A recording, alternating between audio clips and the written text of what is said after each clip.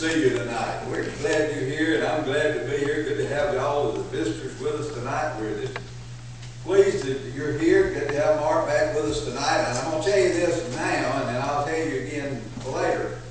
Back in the fellowship hall, there's a lot of food.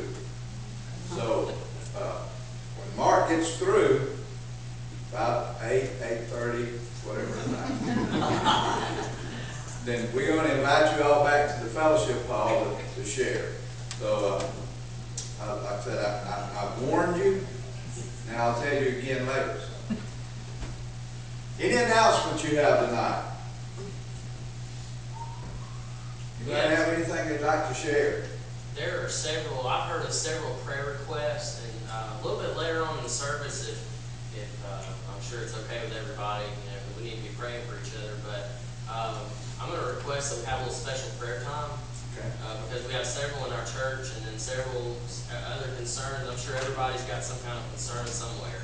Okay. So a little bit later on, probably before Mark comes up and speaks, if we can just have like a little special prayer time. That'll be good. For several weeks. You want to do it after Kevin's tea or before? We can do it after Kevin and Jacob. Oh, okay. I'm sorry. Let's go, Lord. Father, we thank you again for this opportunity to be here tonight. Thank you for a beautiful day that you've given to us, the blessings of this day. I thank you for these that have come this way tonight. I thank you for each person and each and every home that's represented. And I pray that you would be with us in this service tonight. I pray for Mark as he comes to bring the message and for his family. And I pray for these from other churches that they may be blessed as we have been blessed. And that indeed you would revive us, Lord. Use us in your service. Speak to us through the power of your Holy Spirit as we gather here tonight. Open our hearts and our minds for the message you have for us now. In Jesus' name, amen. I invite you to join us in singing, and we're singing out of the Black Heavenly Highways book. If there's not enough on your road, just look on a different pew and be sure you get one so you can sing with us. We're starting with 0, 0, revive us again.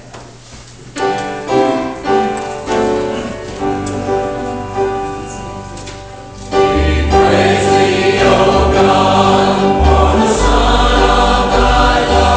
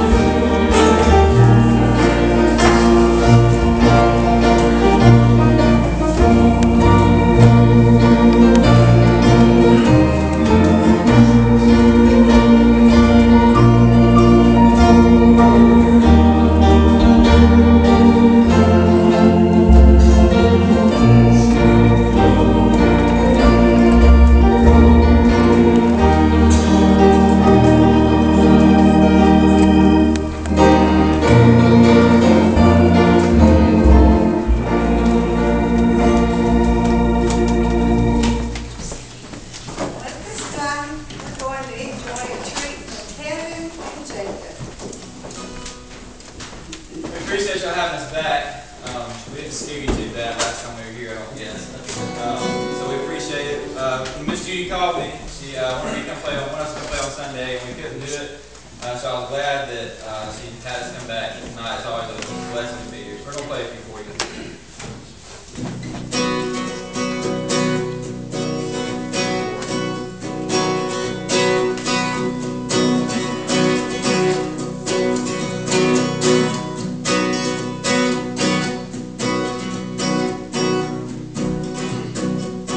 Strength arises, we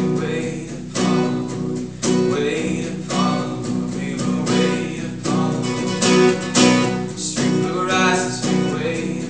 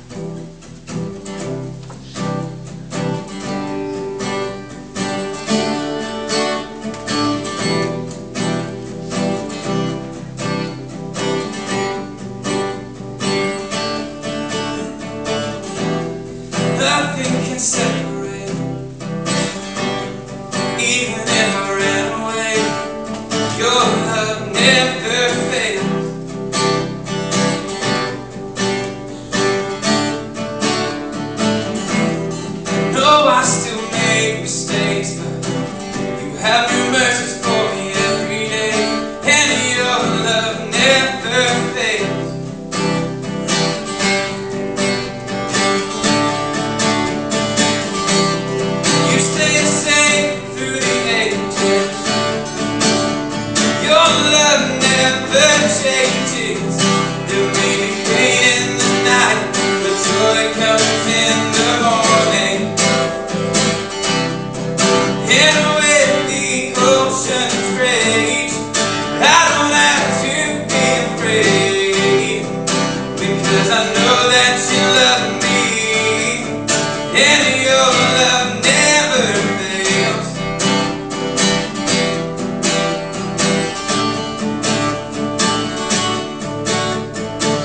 The wind is strong and the water's deep, but I'm not alone here in these open seas.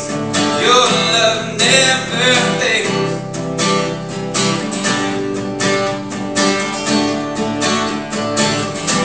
The chasm is far too wide. I never thought I'd reach the other side, but your love never fails.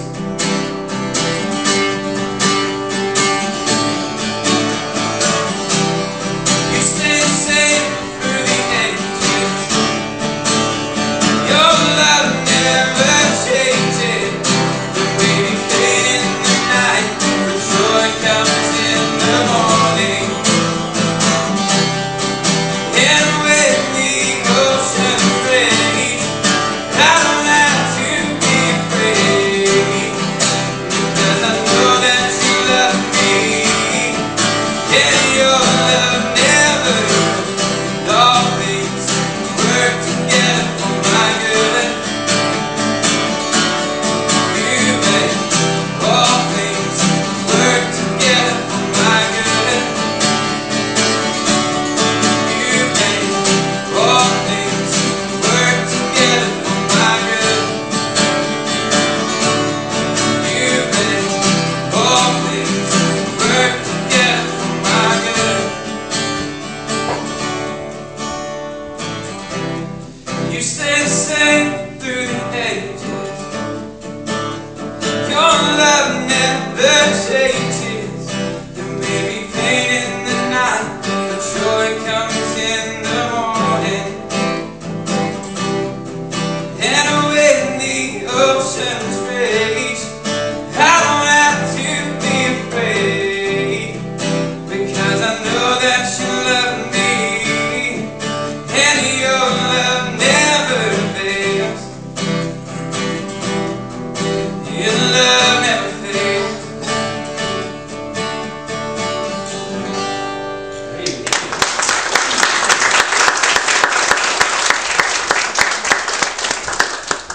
Thank y'all very much. We're going to share one more with y'all. Thank y'all very much.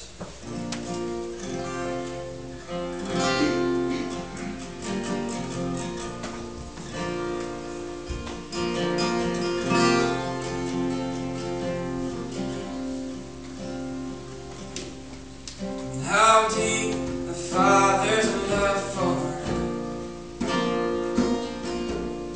how vast beyond all measure,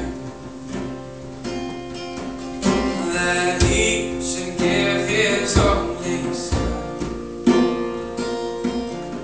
to make a wretch His treasure. And how great the pain of searing love, the Father turns His face away, as wounds which mar the chosen one bring many sons to glory. Behold the man upon the my sin upon His shoulder. Ashamed, I hear my mocking voice call out among the scoffers. It was my sin that held Him there, until it was accomplished. His dying death had brought me life. I know that it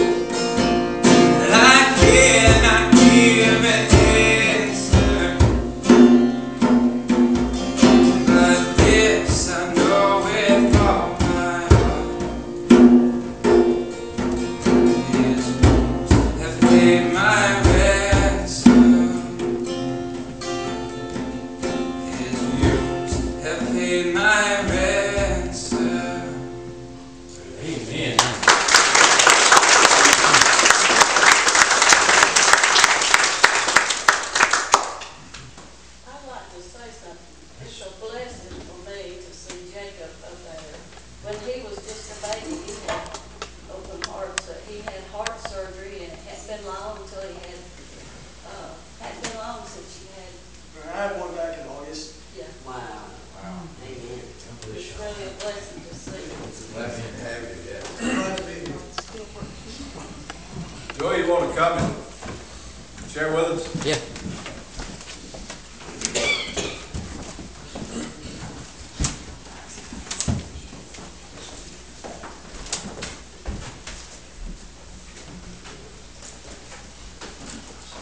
I won't take all your time, I promise. It's been brought to my attention that several people have told me different things about some prayer concerns that are. I'm sure you probably hear me. I think that's on. Several prayer concerns with our own church family. I know Mr. Whorton, his son, got some very bad news again, and I haven't heard from Mr. Whorton. Has anybody from the church heard from Mr. Whorton about how his son's doing or anything? We just. I haven't heard anything today. Okay. Just need to remember him because, we thought it was gone, from what we understood anyway, but it's something else that's come up. So, but I don't know about you, but I know a healing God. So let's just pray for Mr. Whorton and his son. And I know my mom has one of her best friends. Her name is Donna Bruce. She's having a surgery tomorrow. So please remember Donna Bruce. Right. And my uncle Ray Hendricks, he's been kind of in and out a little bit with his health, and there for a while we weren't sure that he was going to make it, but he seems to be on an uphill right now. So let's just remember Ray. Anybody else that anybody has on their heart, or any unspoken requests? You'll remember my aunt Clela Dodge found out today she has pancreatic cancer. The diagnosis was not favorable. Joey, Mr. Foreman's granddaughter, Paige Jackson, I think's her last name, is in the hospital and she's not doing well. Barclay. Bar- Barclay. Okay. Any others? One of my church members had surgery, foot surgery in the morning, and then I've got one scheduled for a prostate surgery in June. He called me today, so we're ready. Okay. I have a cousin that had heart surgery, and she wasn't doing really good to start with, but she's doing a little bit better now. We don't know if it's going to be for the good or not, Remember her? Her name's Gail and Gabby. Will do. Any others? The floor is open.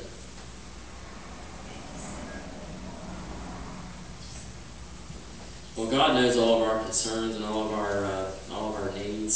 So just pray that you guys, everybody here, would remember all these names in prayer. And I have thoroughly enjoyed this week. And if you have been here every night, I know you've enjoyed it too. We've enjoyed your messages, Brother Mayo. You revived me. So. And I know I could probably speak for a lot of the church that we received a revival here. So, and it's not even over yet. So, but just to throw in a little quick plug, real quick, if you haven't been here any this week, I've recorded all these services. They're on our website. You'll just go to wbumc.com, and all the videos are there if you want to. That's a ministry I started back in 2009 with the help of my friend back there, Chris, and I think it's been a blessing.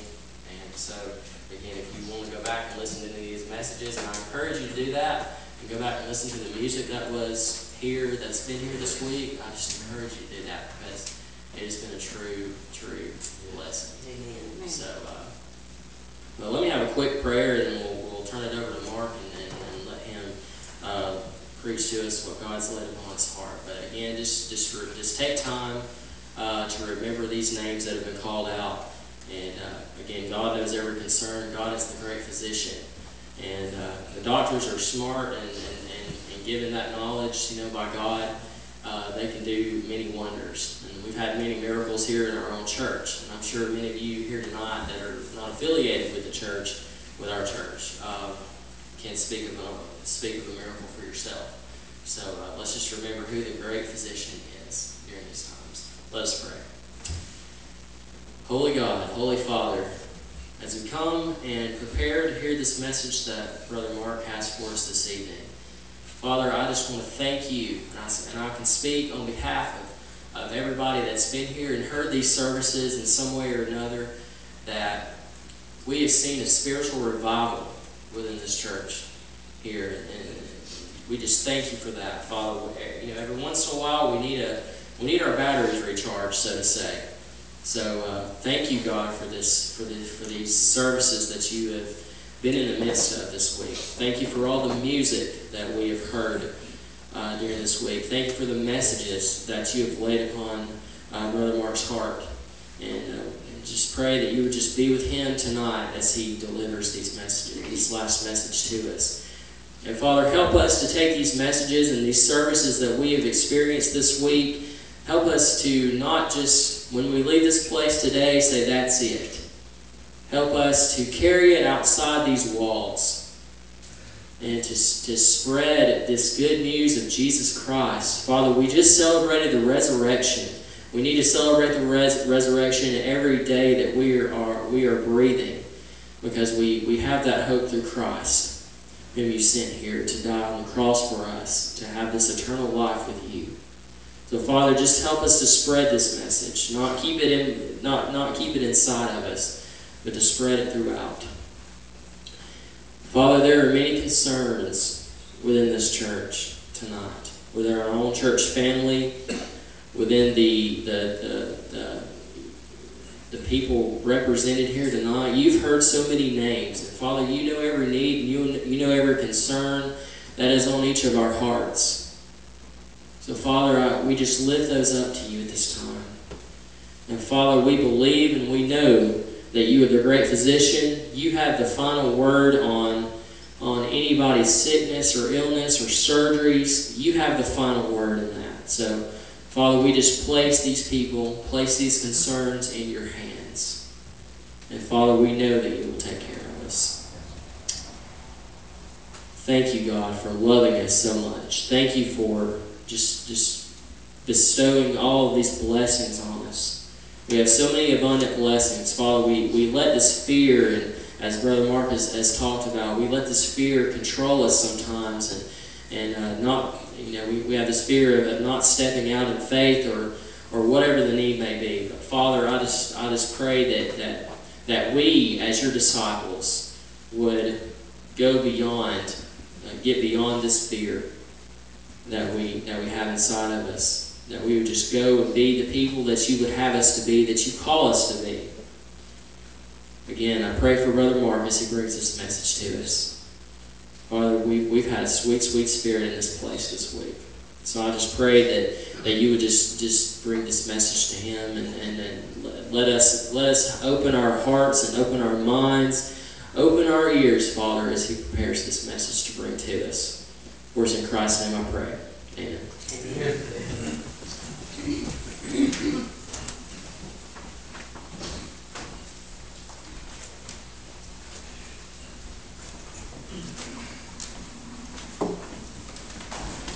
I tell you, it's been a true blessing to me.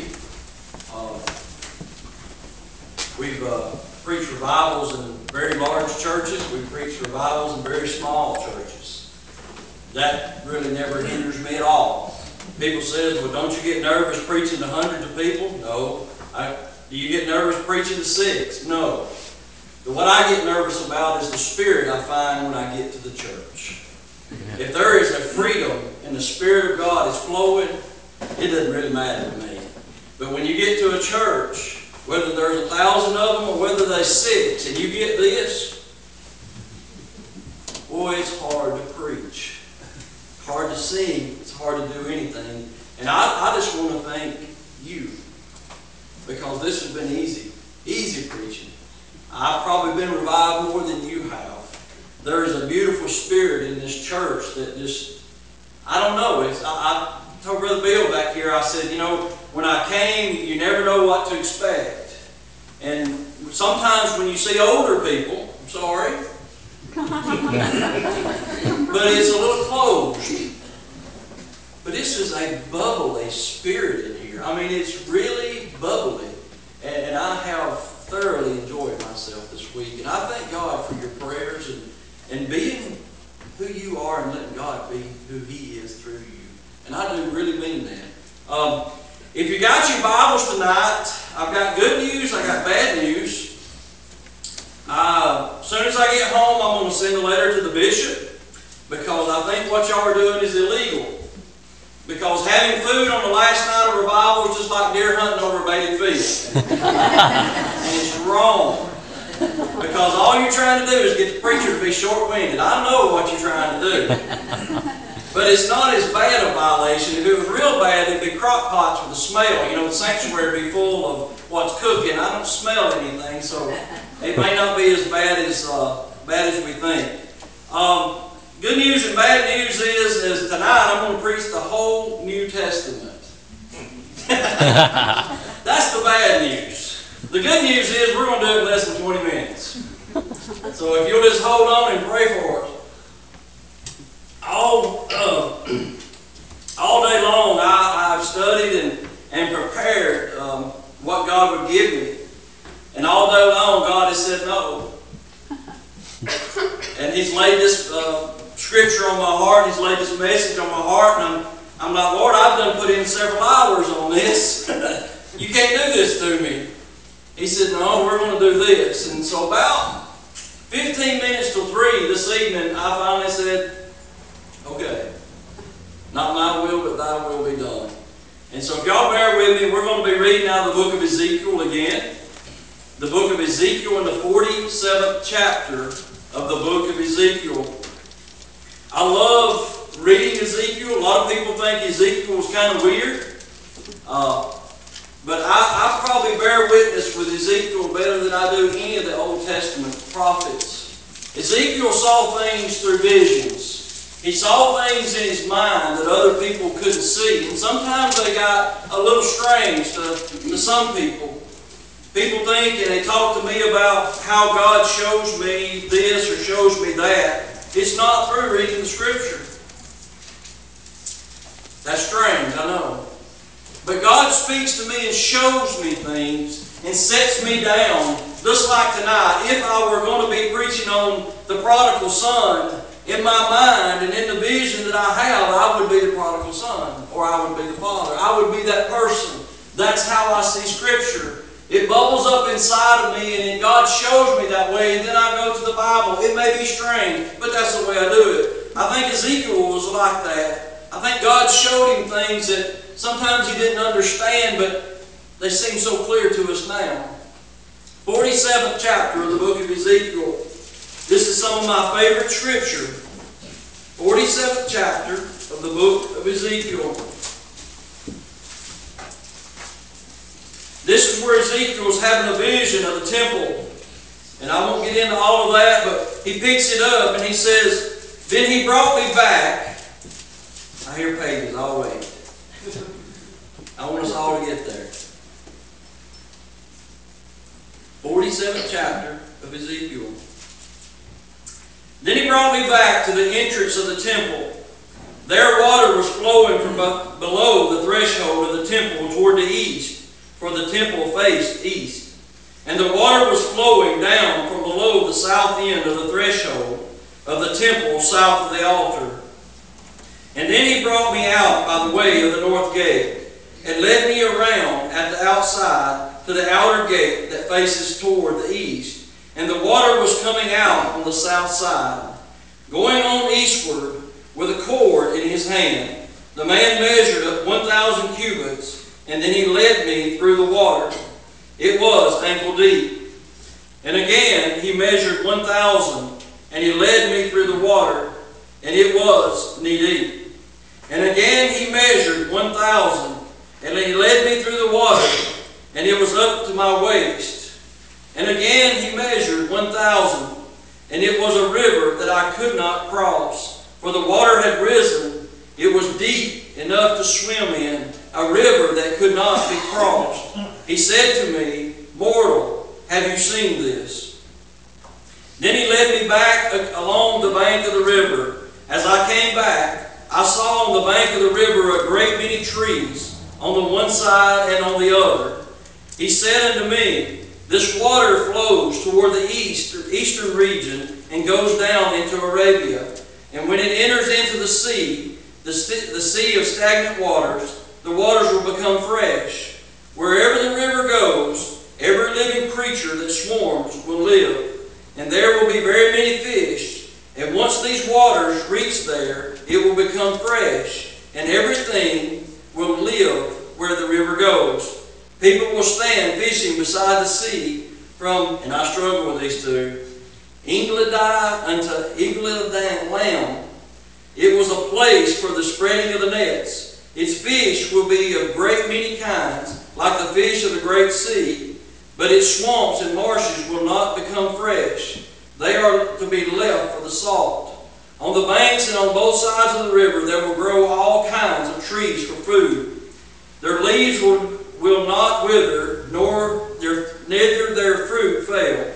But they will bear fresh fruit every month, because the waters that flows from the sanctuary, the fruit will be the food, and their leaves will be for the healing. Amen. The word of God for the people of God. Thanks be to God. I've always loved the scripture, and I don't know, it's always been special to my heart because I can see it. Ezekiel said there was a man, and it said that he took him to the temple of God, and he said he began to show him each side of the temple, around about it and on top of it. And he took Ezekiel around to the front of the temple, and Ezekiel, when he looked at the front of the temple, he said there was a river flowing out of the threshold of the temple. It was flowing out from the altar that was in the temple. And he said that the water was running out across the threshold, under the threshold of the temple, and it was running down. And he said, I, Ezekiel, saw this. And he said, the man that was with me, he said he took a measuring length, and he measured 1,000 cubits. And he took me by the hand, and he led me out into the water, 1,000 cubits. And he said, when I got out there, he said, I was ankle deep. And he said, immediately the man took and he measured 1,000 cubits. And he said, he led me out into the water. If y'all remember step into the water, way down a little bit deeper, the old song. He measured 1,000 cubits, and he said, I got out there, and he said it was up to my knees. He said the man measured 1,000 cubits, and he said it was up to my waist. And he said, and again the man measured 1,000 cubits, and he said it was water to swim in. He said water that I couldn't touch bottom. It was water that could not be crossed. It was a place that I began to panic. If you ever get into deep water sometimes, especially my wife, if she can't touch bottom, she panics sometimes. So, and I love it, the deeper the better. But I thought to myself that he said he began to watch this river, and he come back to the edge of the water there, just in the shallow water, and he began to watch the river, and the man asked him, he said, do you understand what you've seen? He said, this water flows out of the altar of God, out of the temple of God, across and under the threshold of God, and he said, and everywhere it goes, it brings forth life. He said, where there were no fish, he said, it brings a multitude of fish. He said, where the trees were dead, he said, it brings abundance of trees. He said the trees would put forth leaves and put forth fruit every month, fresh fruit every month. He said that the men would stand on the side of the banks and they would cast their nets out and bring in an abundance of large fish. And he said, everywhere the river goes, it brings life, except for the marshes. He said, those are left for salt. What in the world does this have to do with the New Testament? I'm going to take it just a little bit further, and he said, I'm going to tell you that this has everything to do with every one of us. That tonight, as we look at Ezekiel's experience and what he'd seen, I want to tell you about a man named Christ that was born.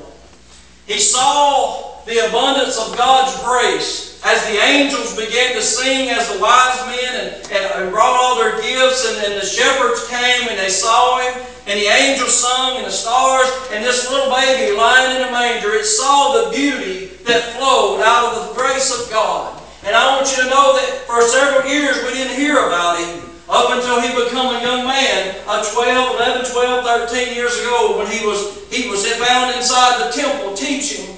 See, that was when Jesus himself stepped out into the waters about ankle deep. And he began to teach the people in the synagogue and in the sanctuary about things. And they began to ask, how in the world does this young boy know all of this? Why can he sit here and have a conversation with us? We find that, his mother come and got him, and he went on, and Jesus he went up onto the mount, and he was tempted by the devil for 40 days. He was starved for 40 days and for 40 nights. And then in his weakest time, the devil come to him and tempted him by what we see in the Bible by 3 different things. But surely to goodness, there was more than just 3. And we find that when Jesus was able to defeat the devil, that Christ stepped out into this water of grace a little bit deeper, and it would come up to his knees. We see that as Jesus began to go on, he done a few miracles along the way, and he told his disciples, he said, don't tell anybody. He said, don't tell a soul. He said, my time's not come yet. And as everything that he done, he stepped out into the waters a little bit deeper. And then it come to a point at the end of his life that God had asked him to step out into the water that you and I can't cross. He asked him to step across a veil of death that you and I can't get there. Oh, there's been many that have come and claimed to be the Christ. Even John the Baptist sent his prophets and asked him, he said, art thou the Christ? Because many had come in his name claiming to be the one. But the one thing that separated them, when they come to the veil of death, they couldn't swim across it, because when they died, honey, their bones were still left there. And when it come to the point that when Jesus got down in the Garden of Gethsemane, looking at that deep water that God was asking him to measure out and to follow God out into that water, Jesus said, if this cup can pass from me, he said, let it pass. He said, but not my will, but thy will be done. See, Christ waded out into that deep water that was deeper than his joy in life, that was deeper than his love for his mother. It was deeper than the passion that he had on people. He waded out into a water that overwhelmed him and actually killed him. But the problem with this water is everywhere it went, it brought life.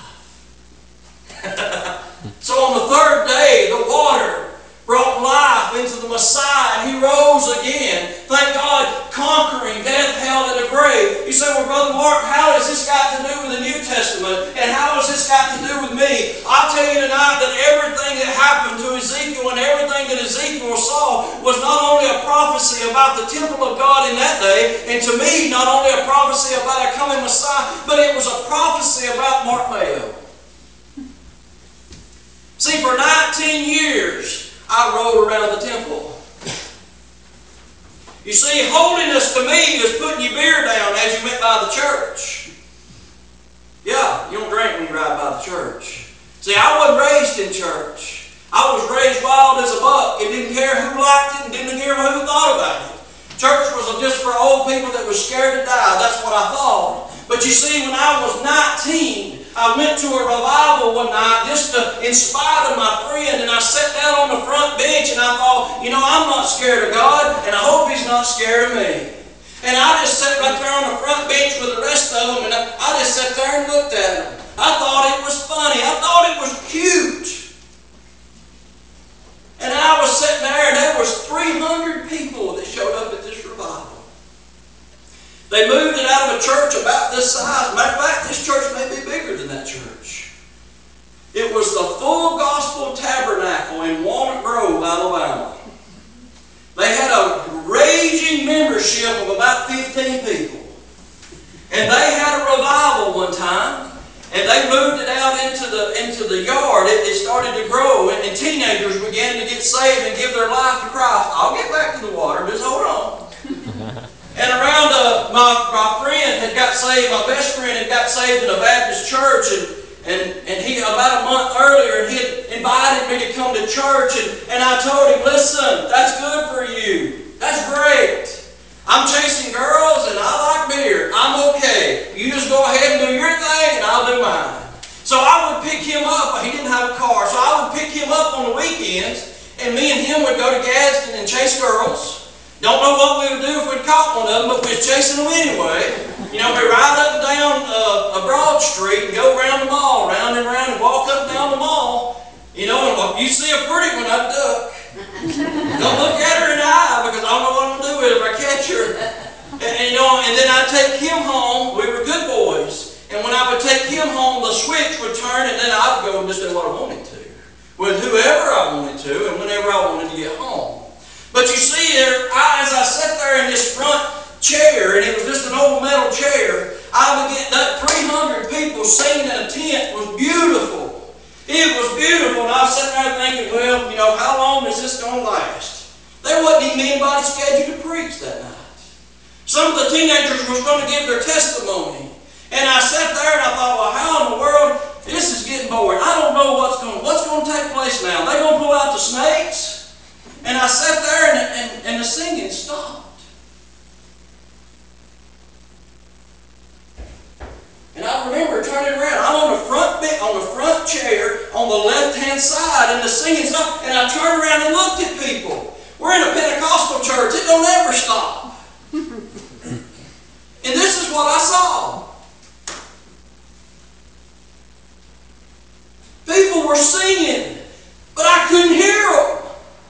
I couldn't hear anything audible through my ears, and I thought, this is weird. This is strange. I've had a stroke. Something is wrong with me. And then people started standing up. It must have been a good song. They were standing up, and they were just clapping, and I couldn't hear the sound of the clap. I couldn't hear the sound of their voices or anything. And I heard something ask me. He said, do you want to go? What? And I answered, well, like a 19-year-old would. No, I don't want to go. Listen, you want to get terror. And that's put me at 19 years old being the weird guy in high school, or the weird guy going through Altoona and Walnut Grove shaking my Bible at people, or the guy running through or walking through the college corridors with my Bible in my hand saying, get saved, get saved. I said, no, I'm good. And I just sat there. I wasn't listening to anything because I couldn't hear anything. And then I heard a voice again saying, do you want to go? And my heart was beating out of my chest. And I had that lump in my throat, and I had begun to sweat. And I come up out of my chair just a little bit, and I thought, yeah, wait a minute. Oh. Only Christians I knew were my papa and granny. They wasn't a lot of fun. So I sat there for a few minutes, and they singing, and all this is going on. I mean, there's 300 people there. We're in a revival. It's a Pentecostal church. They're acting crazy. But yet I can't hear anything. And the last thing I knew, I heard, do you want to go? And I said, yes. I fell down on my knees. There wasn't an altar.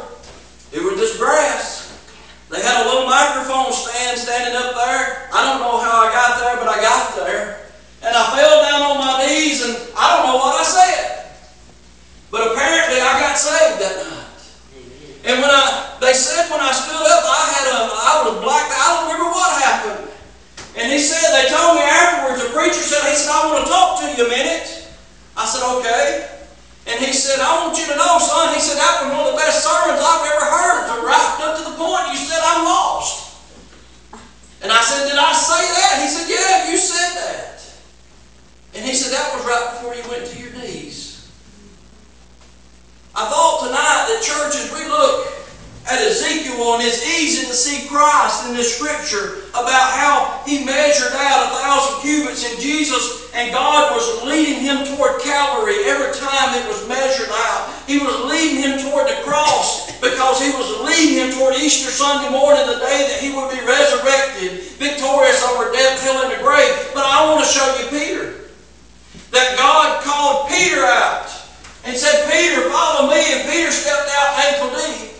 Boy, this could be a long message. He stepped out ankle deep, and he thought he was something. He thought he was great and wonderful. And then one day Peter looked up and saw Jesus walking across the water, and Peter said, Lord, if that's you, bid me to come.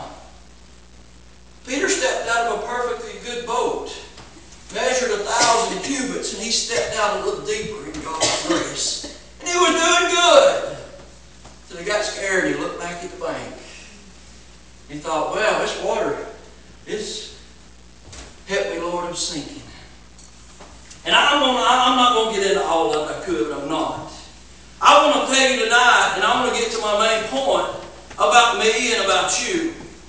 At that point when I accepted Christ into my life, and at the point that you accepted Christ into your life, I believe that we were no longer standing on the bank. It's when I was lost, it's when I was standing on the bank. I got to see people testify, and I got to hear people tell me about God's grace, and I got to hear people preach, maybe on television or this, that, and the other, but I didn't have any idea what they were experiencing. But the night that I got saved, the night that I accepted Jesus Christ as my Lord and Savior, I want you to know that I stepped out about ankle deep. And I want you to know that in my life and down that way, that as God began to lead me to be a Sunday school teacher, I had to step out just a little bit further. When God began to call me to preach, I want you to know I stepped out. No, I didn't. I backed up. And I backed up for 4 years. I backed up. I went and talked to a lawyer about filing bankruptcy at that point. Me and Patsy was ready to pack our clothes because we was on the verge of divorce. Because once you step out into God's grace and then you take a couple of steps back, I want to promise you it ain't a fun place to be.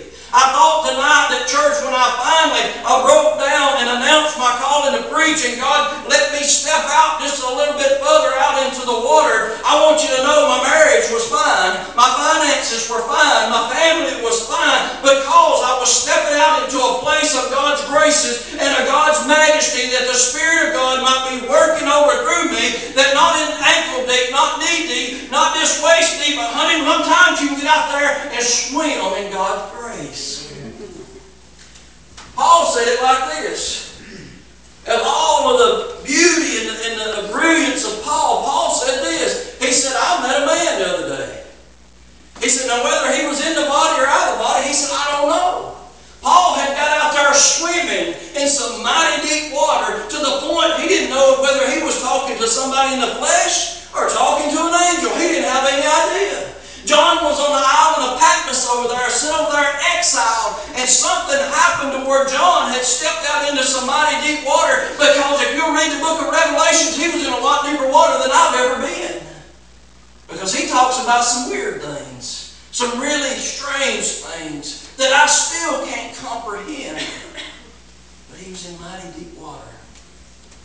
I thought tonight, church, and I want to encourage you. You see, the thing about it is, a lot of people, most of us, I pray everybody in here has accepted the Lord. I hope there's nobody standing on the bank wondering what the water feels like. Why don't y'all wish y'all had some water?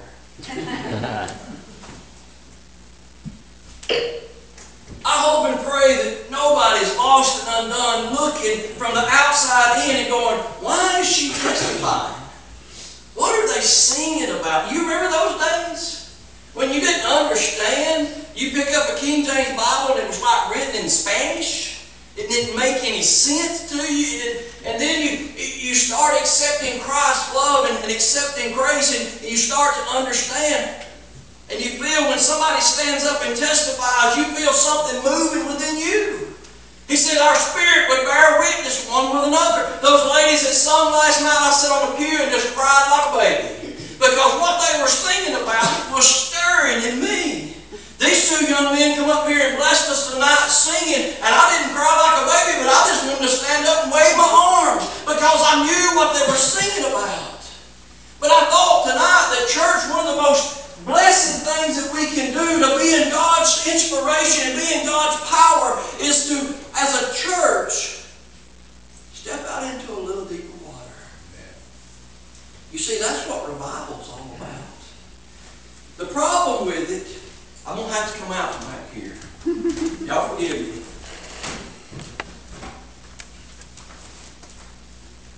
When I was a young man, we had a flood. My kids have heard this.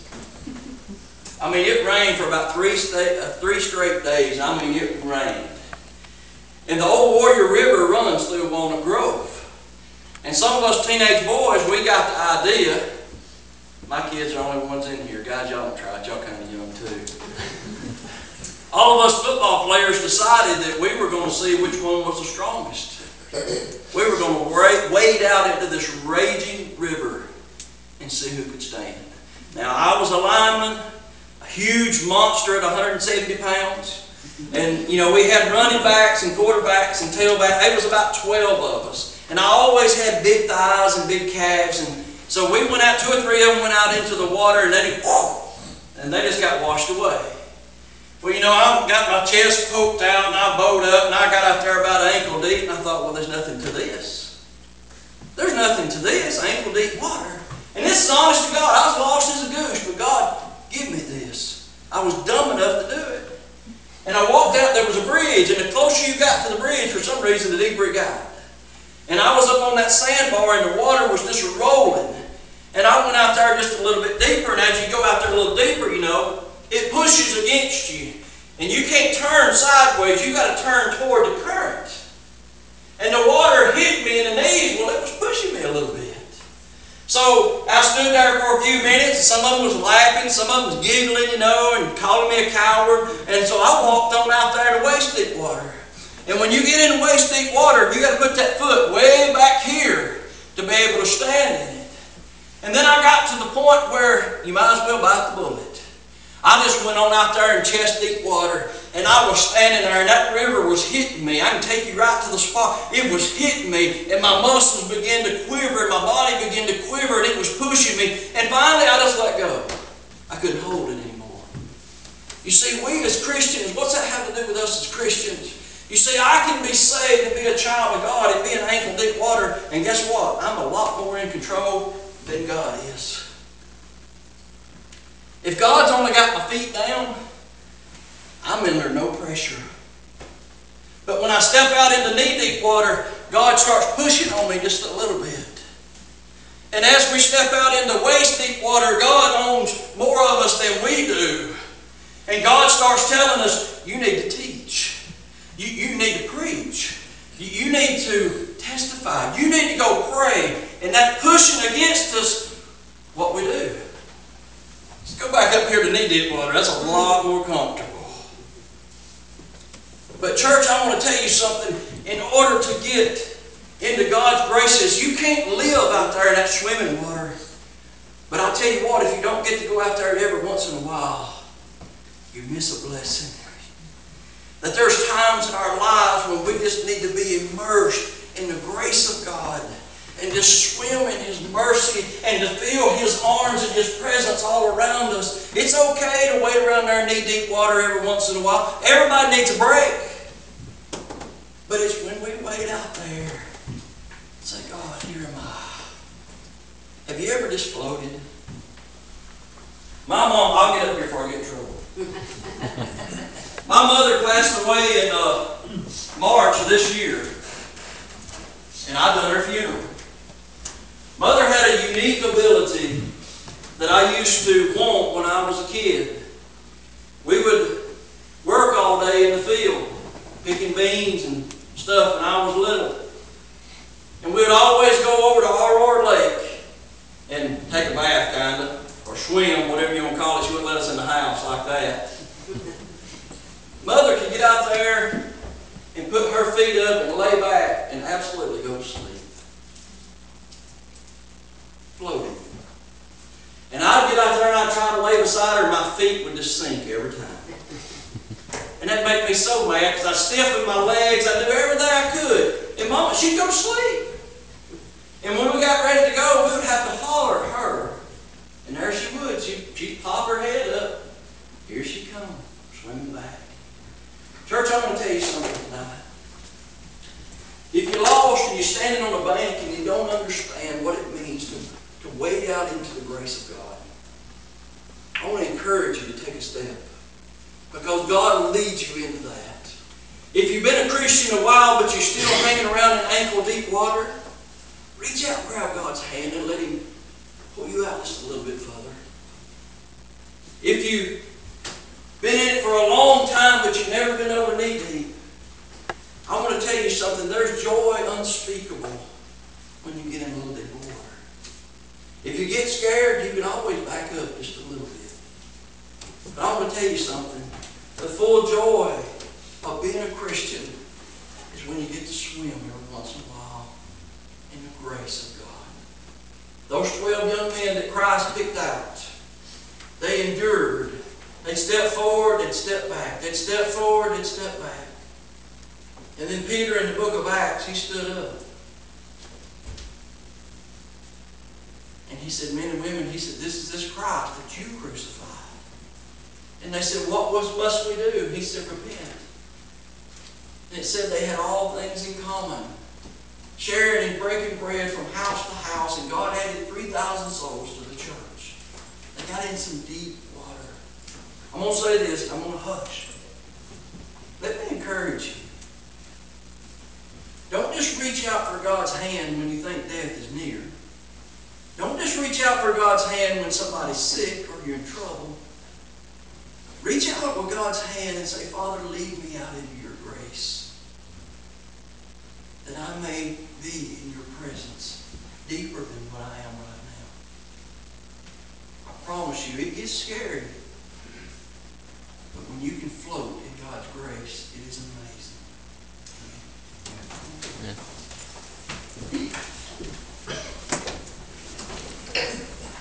Let's stand for our closing hymn, number 109, I Surrender All.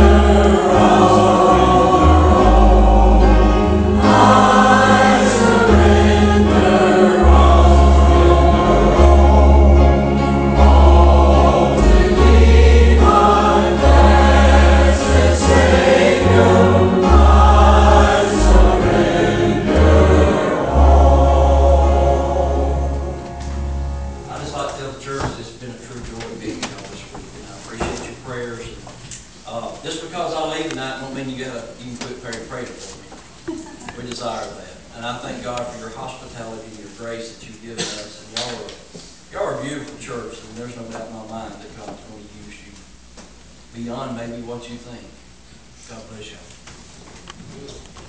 When you get out into that deep water, you've got to surrender all. Yeah. Sing about it. We sing about it and say, I surrender all. If you really want to be in that deep water, you have to surrender all. Amen.